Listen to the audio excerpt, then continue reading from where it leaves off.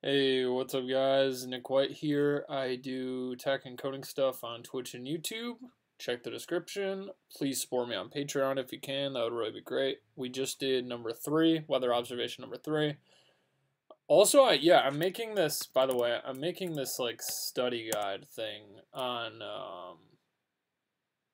my Patreon. So maybe if you want to check it out, it's pretty long actually. Like I wrote a lot of stuff for this study guide, so there's like a lot to it. Technical interview study guide, but part 1.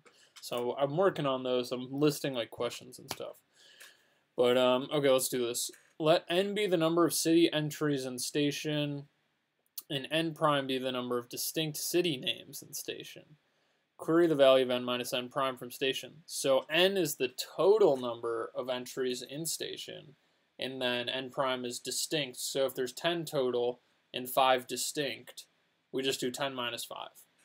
In other words, find the difference between total number of city entries and the number of distinct. Okay, easy. So there's a built-in count function, guys, and we're going to use that here. Basically what you do is select count city minus count, so that counts the number of city entries. So if we did select count city from station, right, that would give us the whole number of entries in station. But we actually want select count city minus count distinct city. That's exactly what they want. And you put distinct right in the count function. And then that's pretty much it. The count just is a built-in function. There you go, perfect, 13.